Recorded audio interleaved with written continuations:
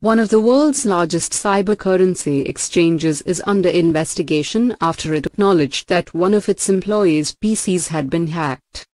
South Korea-based Bithumb has said that it believes personal details of more than 30,000 of its customers were stolen as a result. It appears the data was subsequently used to fool users into letting thieves steal funds from their accounts. Bithumb has promised compensation.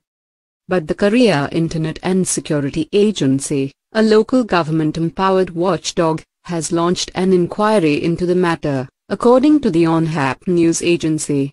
Bithumb allows its members to buy and sell the virtual currencies Bitcoin and Ethereum. It is South Korea's biggest cryptocurrency exchange, based on recent trading volumes, and one of the 5 largest in the world. The breach is reported to have occurred in February, and is said to have involved an employee's home PC rather than computer servers at the firm's headquarters. Bithumb is reported to have discovered the breach only on the 29th of June and reported it to the authorities the next day.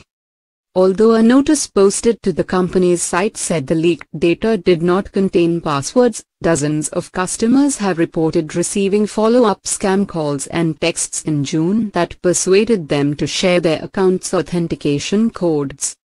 Bithumb has promised initially to cover losses of up to 100,000 won, £86.67 per customer, and to add to this once it has been able to verify individual losses.